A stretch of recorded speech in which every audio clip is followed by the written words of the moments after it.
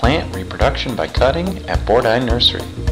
The cone-shaped hopper is filled with potting soil. The patented ELI-Pot machine uses a vacuum to put the soil in a tube, then wraps it in biodegradable paper. With the help of a little heat, the paper holds the soil in place. The sausage-like tube is then cut into small cylinders, called ELI-Pots. The reusable tray holds 72, and the machine can make about 9,000 an hour. We have to start making them before Christmas to keep up with the high spring demand. A conveyor belt takes the tray through a water tunnel. Then it is off to the double-decker sticking line.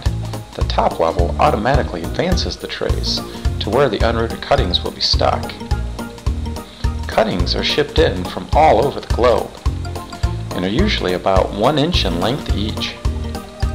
The sorted bags are opened and the individual cuttings are stuck one cutting at a time. ELI-Pots are ideal for quick root development.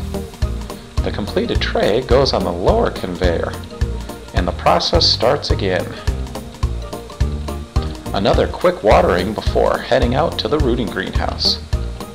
The rolling benches allow one person to move 4,320 plugs at a time. Optimal growing conditions let the cuttings root and grow. Tiny roots appear after just 1 week. A flat that was just stuck compared to one that is ready for transplant. Transplanting to the finished container is all done by hand. The plastic trays are sterilized in the industrial washer so they can be reused and the process starts again. From cutting to plug.